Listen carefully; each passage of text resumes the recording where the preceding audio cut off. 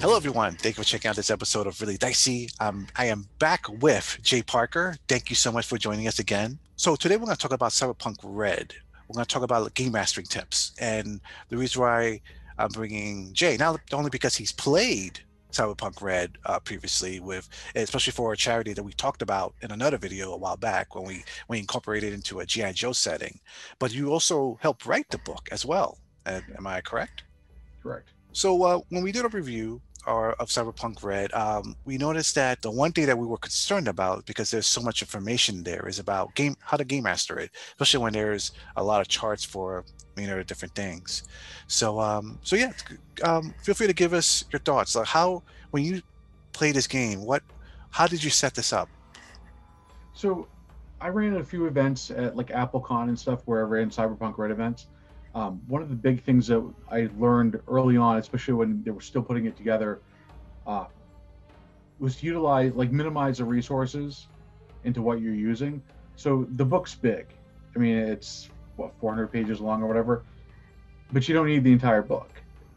All you need to know is the sections you're looking at. So I wrote the scream sheets for the book, and I wrote 10 missions, and three of them went in. So they pretty much said, write 10, and we'll pick three. And so, but what I did was I took the material from the book. It's like you want to know what the setting is, so you want to pick the topic. It's like what are you gonna talk about? Like what's gonna be the theme of the adventure?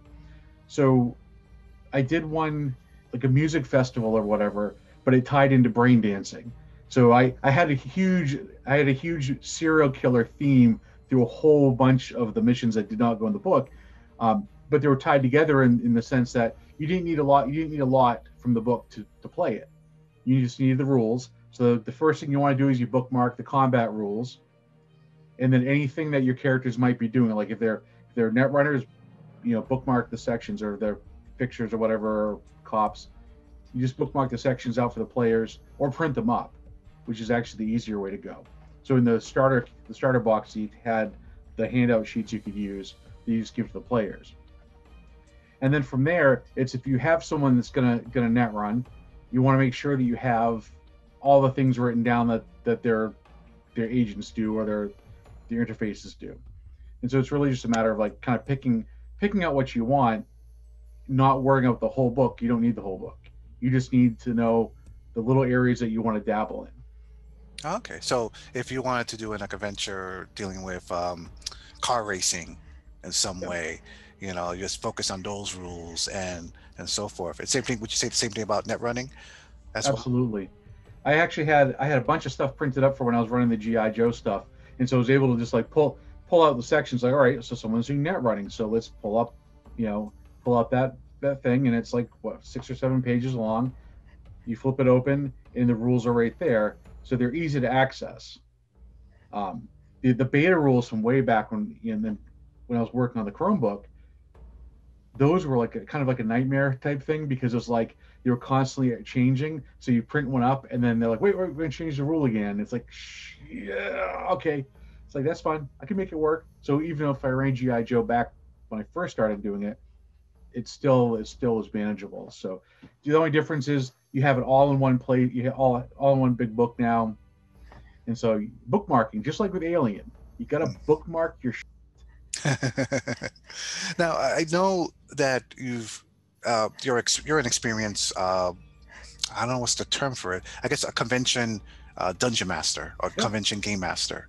So if you bring this game into a convention, you're gonna have people that have either never played it or maybe want to maybe try out a different role or some sort. How do you how would you recommend controlling that? Like, is there a certain amount of roles you will have available for players? Would you limit certain things so that What I do is I bring pre-gen characters, one paragraph about the backstory, and all their equipment and everything already provided. And like, here's what you're playing, or here you can pick from this pile. So when I run convention games, especially if I'm running like when I was running 2020, it was I had all the characters already done up, and I put them on the table. It's like, all right, who's got tickets first? I was like, you can pick from the pile first, or you guys can figure out how you want to distribute characters. So and it works. It works well. So pre-gen, don't do character generation at the table. I would even say don't use the starter kit. Um, pre-gens they have, because it allows you to like kind of roll to see what the stats would be and stuff, have everything already predetermined. So all you have to do is explain how the rule works for combat and how net running works if you had a net runner. For convention games, for a 2-hour convention game, don't bother with anyone that can net run, because even though it's quicker, it's still more complicated. You need to explain it. And to rookie players, it'll bog down your game time. But if you have experienced players, throw them on there. Okay. How would you work on the challenges of the game, like when it comes to skill checks and combat situations? How would you tell someone to prepare if they're trying this for the first time? Like how would you set that up? Don't panic. Like literally, that is the best advice ever. Don't panic. It's really easy. All the mechanics are ultra easy. Even the auto fire rules are easy. Everything. I mean, just take your D10, have your damage dice ready. In some cases, even the game master, if people are new to it, print up the 1-page overview of what the combat rules are, which actually they have in the starter box or whatever it was. So you can just use that, or use the one, or if you have the PDF version of the book, then just print up that section. Okay. So, and then have that for the players.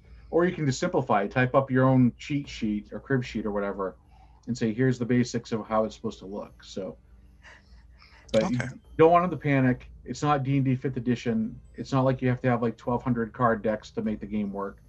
At least for me, I'm not I mean, Alien was complicated enough, even though it wasn't that complicated. But it's simplified math.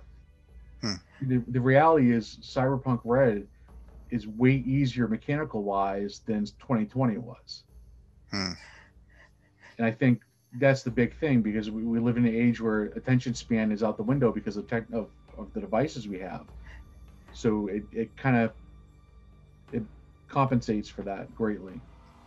You sort of answered my next question I was going to ask you about any game masters or dungeon masters coming in from another system, trying this for the first time, what rules they may have to adjust to. Would you think there's anything particular they may have to just keep an eye on? If you can sling a 10-sided die, then you're capable of running Cyberpunk Red. Look, honestly, game mastering, if you're good at game mastering to begin with, or storytelling, you can easily run Cyberpunk Red. And then that's the thing. It's like a good game master can storytell it without lots of dice rolls. So how do you make it, believe me, there are plenty of dice rolls in Cyberpunk Red, but you can still storytell it enough where you can kind of get around that, weave through that jungle without actually having to sling a pile. So Jay, thank you so much for sharing that with us, and I hope our viewers out there are feel confident. Go pick up if they have the brick and mortar program where you can get the hard copy of the book from stores. If they're participating, you can get a copy of the PDF, but you have to make sure they're participating in the bricks and mortar program. So ask your local stores if they are, and if they are, then you can get a copy of the PDF, I believe. So, but the books were shipped out to the game stores, so it's only a matter of time before the hard copies show up. So, it's definitely worth it. Thank you for watching, everyone, and be safe out there. Take care.